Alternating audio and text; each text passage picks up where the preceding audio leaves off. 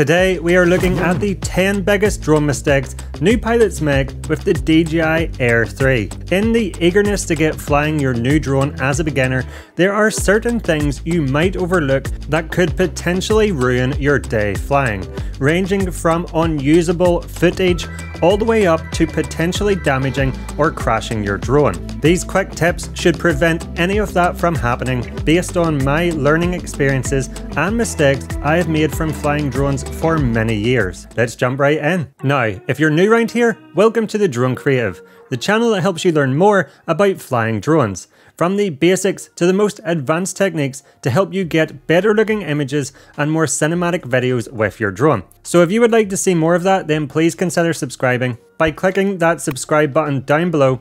And when you're down there, make sure to click the notification bell as well so that you will be alerted when one of my new tutorials is released. It would be greatly appreciated. And let's start with the first drone mistake new pilots make, and that is flying when you see the gimbal stuck warning. Now, when you turn the DJI Air 3 on for the first time, the gimbal will always do a quick calibration check to make sure that it is free from obstruction and that it can move around in all the ways required to stabilize your footage when flying and be able to rotate the gimbal upwards and downwards.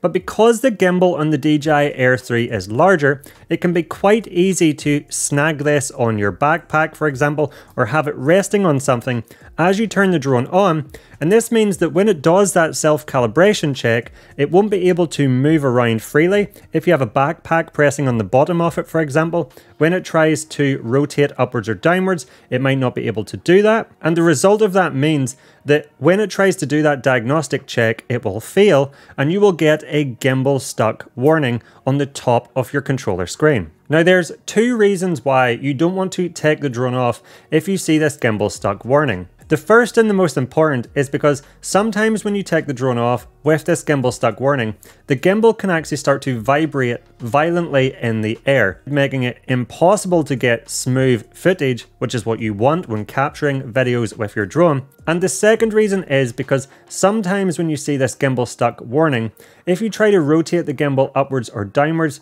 using the scroll wheel on the back of the controller, the gimbal won't actually move. It won't rotate upwards or downwards. So how do we clear the gimbal stuck warning? Well, it's actually very straightforward.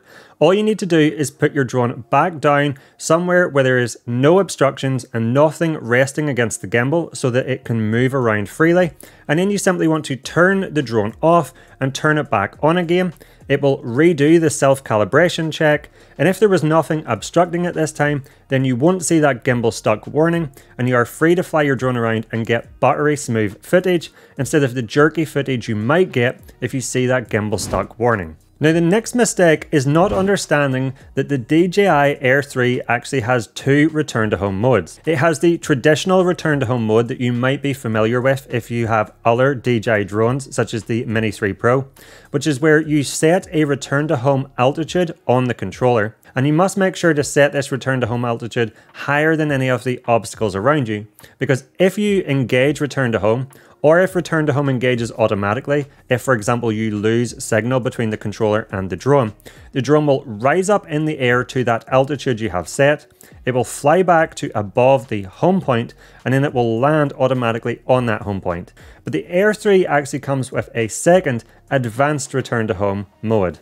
So how does this advanced return to home mode differ from the traditional return to home mode? Well, during advanced return to home, the Air 3 will automatically plan an optimized flight route, which means it won't rise up to a set altitude. Instead, it will rise up to an altitude it deems necessary to fly safely back to you. And as it flies back to you, it will use its omnidirectional obstacle sensing to make sure it avoids obstacles and return to the home point quickly and safely. So what are the benefits of using this advanced return to home mode? Well, if return to home engages because you have a critically low battery, or if you have a low battery and you lose signal to your drone and return to home engages, having the drone rise up to a set altitude, as in the traditional return to home mode, can use up quite a lot of battery and take a little bit of time, especially if you have that altitude set quite high. Whereas if you use this advanced return to home mode, the drone will actually work out an optimized height for the drone to rise up to, meaning that in a lot of cases it won't actually have to fly up very high at all, and this saves battery and saves time as the drone comes back to you, which is critically important if you have a low battery on your drone. Now, by far the biggest mistake I see new pilots make when they first get a drone is the thinking that if you lose signal to your drone and return to home engages automatically, that the drone will fly back to where you're standing, even if you have moved from where you took the drone off. So if you take the drone off and you are tracking yourself and you've moved a distance from where you took that drone off, return to home will fly the drone back to where the controller is and where you are currently standing. But that is not the case. It's very important to understand this. The drone doesn't return to where the controller is. It returns to what's called a home point. And that home point is set when you took the drone off. So it's very important to understand that return to home will return the drone back to where you took the drone off from unless you update that home point. Now, this is important to know because if you have the drone tracking yourself and you've walked quite a distance from where you took the drone off, you lose signal and return to home engages, the drone will fly back to where you took the drone off, which could be a good distance away from where you're now currently standing because you've been tracking yourself hiking, running, cycling, etc. Or even more critically, if you're on a lake in a boat, for example, and you have took the drone off from that boat and your boat has now moved to a new location and return to home engages, well, you need to understand that that drone is going to go back to where you took the drone off from, and if your boat is no longer in that location, it could potentially land in the water. So you need to make sure in those scenarios that you're updating the home point. To do this, you want to again go to the settings menu by tapping the three dots on the top right of the controller screen, and under the safety menu, you want to scroll down and press the update home point button. And on this next window, you can either update the home point to the current location of the drone, or if you press this controller icon on the top right, you can then update the home point to the current position of the controller. Once you're happy, press OK, and this now means if return to home engages, the drone will now return to this new updated home point. But please remember, if you then again move to a new location from where you've just updated the home point to, the drone will go back to that home point, not where you are standing. So it's important that you update the home point regularly if you are on a lake moving around on a boat, for example, or if you're tracking yourself and you have moved a large distance from that location, to make sure the drone will always come back to you and not where it took off from. Now, the DJI Air 3 comes with an amazing new 3x tele camera, which lets you get super creative clips with your drone, enabling things like parallax and background compression to get incredibly cinematic looking clips. However, something you do not want to do is move your drone around using that 3x tele camera. Firstly, you might not see obstacles until it's too late because there might be on-site obstacles when using that 3x tele camera. Because you are pushing in on your subject, you're zoomed in on your subject, you might not see obstacles to the left or right of your drone because the camera is zoomed past them.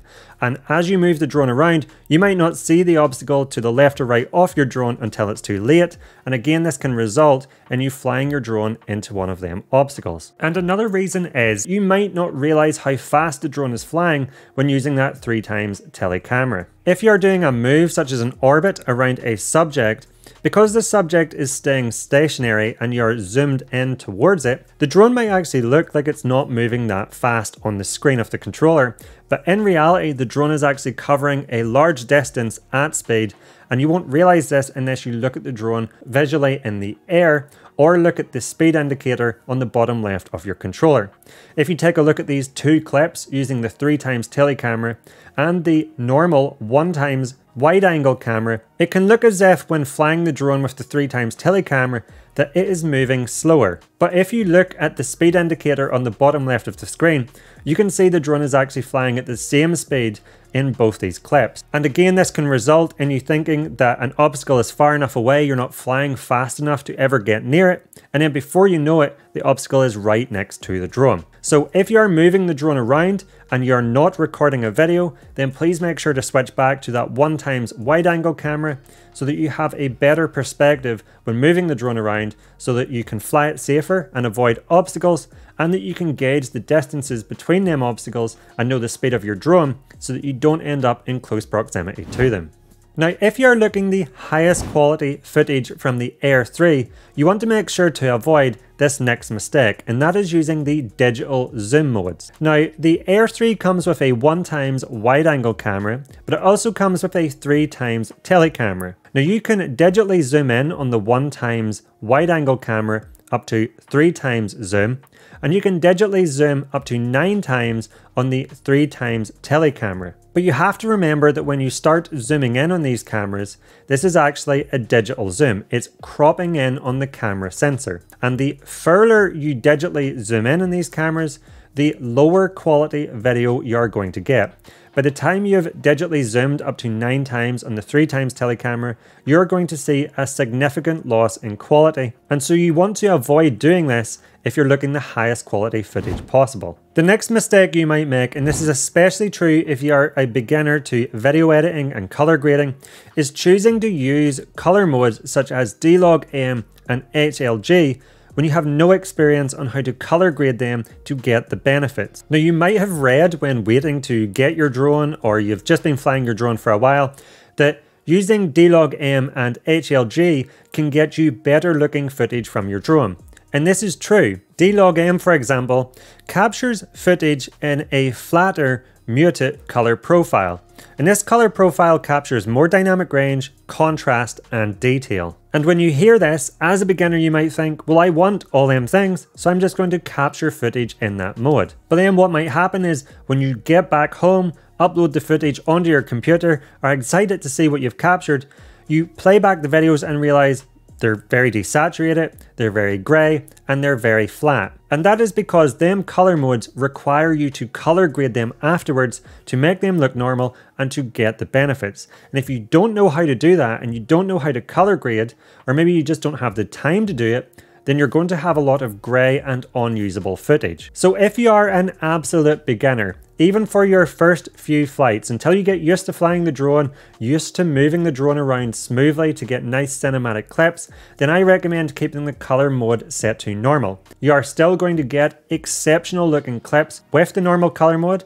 I personally use the normal color mode 99% of the time, and you won't be disappointed with the results. Also, if you're somebody who just wants to get great looking clips with your drone and download them to your computer and use them straight away, have them look great straight from the drone to upload to things like social media such as Instagram or YouTube, then again I recommend using the normal color profile, as this means you won't have to do additional color grading because the clips already look great straight from the drone. Then once you get a bit more experience, and if you want to get into the world of color grading, then you can start to use the modes such as D-Log-M and HLG for their benefits, but do be aware that that footage will require color grading for them clips to become usable. Now, another mistake I see new pilots make all the time when first getting a drone is not realizing that if you put the drone into sport mode, obstacle avoidance turns off. This is very important to realize. Now, if you have obstacle avoidance turned on and set to brake and bypass, it's very important to understand that these modes will only work in cine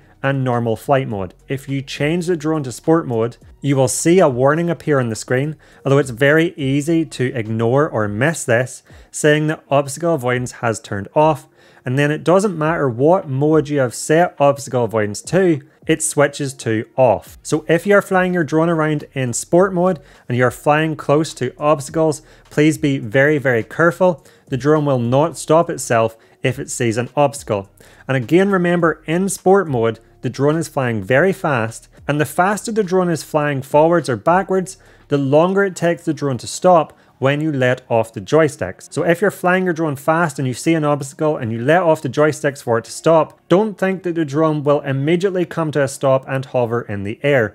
The drone will actually have to fly forwards for a bit to be able to stop itself. There will be a buffer between when you let off the joysticks and the drone will come to a stop, which means if you're hurtling towards an obstacle, you see it too late, you let off the joysticks, the drone might fly into that obstacle in sport mode as it tries to stop itself. So if flying in sport mode, fast and around obstacles, please be very, very careful, and remember, obstacle avoidance is off in sport mode. The next mistake you might make as a beginner is increasing the sharpness too much. If you have been exploring the settings menu, under the camera settings menu, if you scroll down, you will see an option to increase or decrease the sharpness and also a noise reduction option. Now you might make the mistake of thinking, okay, sharper footage is better, and cranking that sharpness all the way up to +2. But actually, overly sharpened footage can look too digital, it can look too sharp and unnatural to the eye, and this can make your footage look worse. And additionally, I have found that footage that comes from the Air 3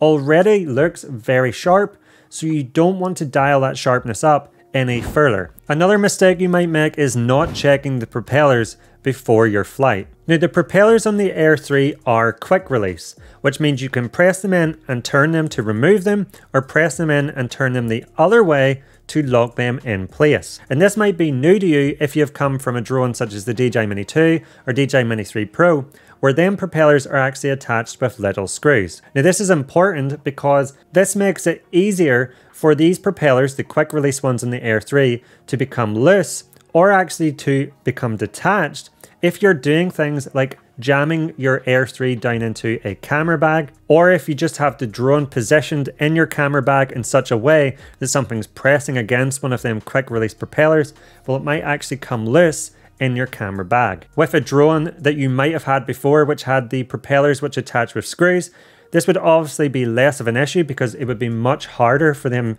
propellers to ever become loose because they are held in place with a screw. But due to the quick release nature of the Air 3 propellers, this is something you want to pay more attention to and check before each flight. And the reason you want to check this is because if that propeller is loose and you go to take the drone off, or the drone is already in the air and it works itself fully loose and that propeller pops off, well then that obviously spells disaster. So it takes a few seconds before each flight when you take the drone out of your bag to make sure that they are securely in place. The last mistake I see new pilots make is putting too much trust in the obstacle avoidance, especially when doing things like active tracking. The obstacle avoidance on the DJI Air 3 is very, very good, but it's not foolproof. If you put your drone in really complex situations, let's say it's tracking you, you're moving very fast, so the drone is flying around very fast. Maybe you're doing a fast orbit of yourself, and there are a lot of obstacles in the area. The drone could crash or clip one of them obstacles. Although, as mentioned, the obstacle avoidance is very, very good. If there is a lot of obstacles, it might not see one of them obstacles until it is too late, and this could result in the drone flying into it. The mode I find riskiest when doing active tracking is the POI mode, the point of interest mode, where the drone orbits around you as you're moving, if you have that mode set so that the orbit is very fast. This is very complex for your drone. It's flying around you fast while you're moving, while detecting obstacles as it does that path or that orbit around you.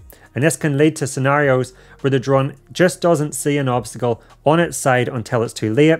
And because it's flying very fast and you're moving fast, again, this could result in that drone crashing. The drone might also just not see or detect an obstacle. The types of obstacles I have found all drones struggle with are things like power cables, telephone cables, small branches. Basically, if you struggle to see it on the controller screen, then the drone will probably struggle to see it. I have had lots of instances where flying where I've nearly got caught out with power cables or small branches just because the drone can't detect them because they're so small. So here's the rule of thumb I use. If I personally wouldn't fly a drone in a location because I thought it was too risky, then I wouldn't make the drone do it automatically. So if you are in a location and you think there's too many obstacles, there's too many power cables, there's too many small branches, I wouldn't trust myself to be able to fly the drone safely in this location, then don't rely on the drone's automatic systems to do it, because if you're going to struggle, chances are it's going to struggle. So there you have it. There's 10 mistakes new pilots make with the DJI Air 3. And hopefully these tips will help you keep your drone safe in the air when you're out flying so that you can capture incredible videos and images with this drone. Now, before you go, if you liked this video and you learned something new, please let me know by giving me the thumbs up and clicking that like button down below. And if you love all things drones and want to know how to get better looking images and more cinematic videos with your drone, then I recommend you check out my channel where I have a ton of other content to help you level up your drone game. And if you don't want to miss any of my upcoming tips, tricks and tutorials for drones, then please remember to go down below and click that subscribe button and make sure that notification bell is checked as well so that you will be alerted when one of my new videos comes out. If you want to stick around and watch a few more of my videos now, here's a few I personally recommend. I'll not keep you back any further. Thank you so much for watching. I'll catch you over there.